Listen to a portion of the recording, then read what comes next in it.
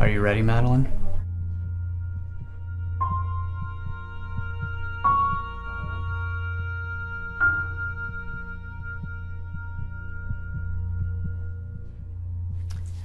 Well, the position is staff research oncologist. We can offer you lab space if you're okay with splitting your time between research and your patient care.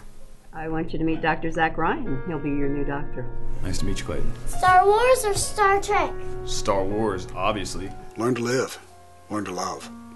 Those are the most important things. Don't forget to live life, Zac. If you can find someone to share it with, don't miss out on that chance. Dear Jesus, if it's not too much to ask for, find me a family. Chemotherapy? No, this type of cancer does not respond well with chemo or radiation. I have a drug that I think could work in this situation. I knew this guy, 22 years old. He found this beautiful girl, and she became pregnant. And he asked her to do the unthinkable. I'm your father, Zac. I wanted to tell you from the first day. You need to leave, okay? How do you feel? I feel angry.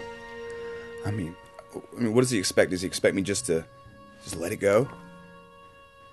The message of Christ is about forgiveness. Real charity means loving those who hurt us the most.